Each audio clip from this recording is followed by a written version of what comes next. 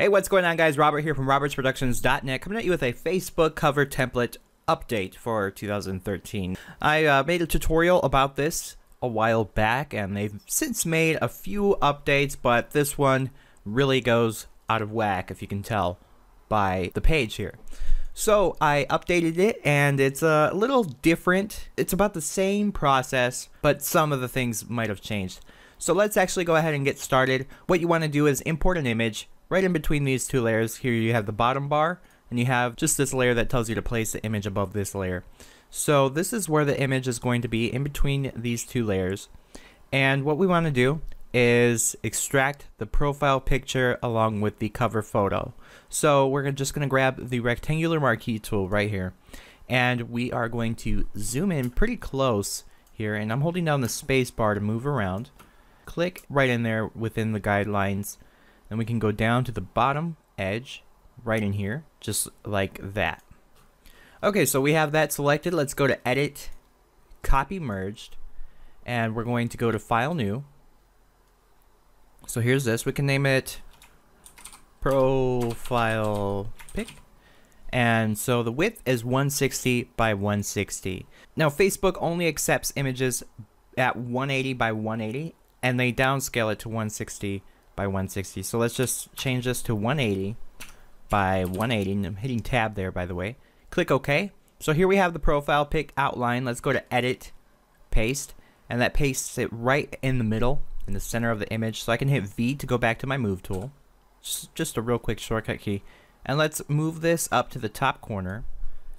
And just make sure it's nicely in there, not too far in there.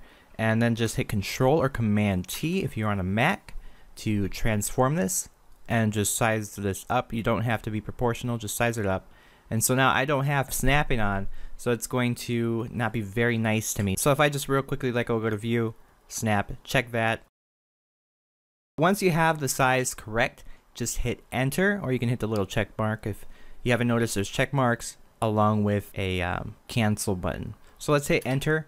And here we have the profile image. We can double click the magnifying glass to bring this at 100% view.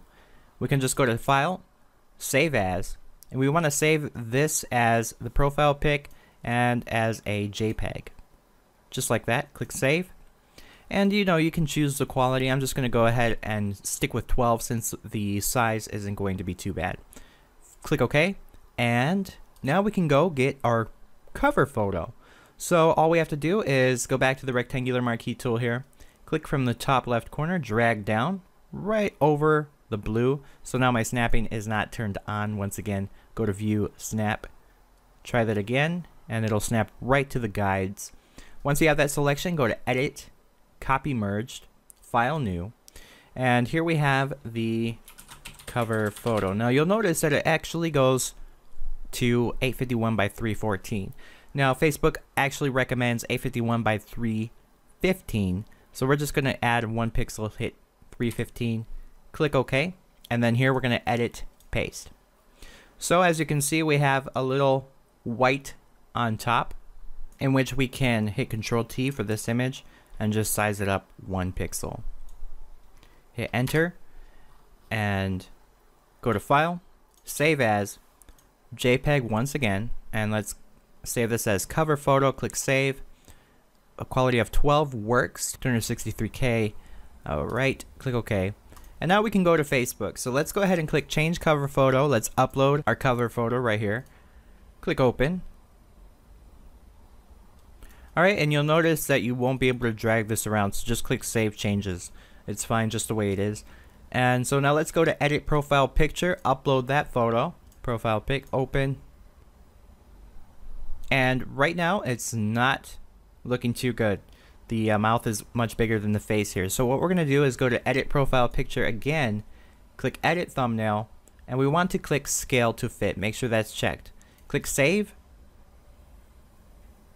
And your profile photo should match up pretty nicely with the cover photo. And so there you have it. And hopefully this template will last a little longer until Facebook updates it once more. Thanks for watching. We'll see you in the next one.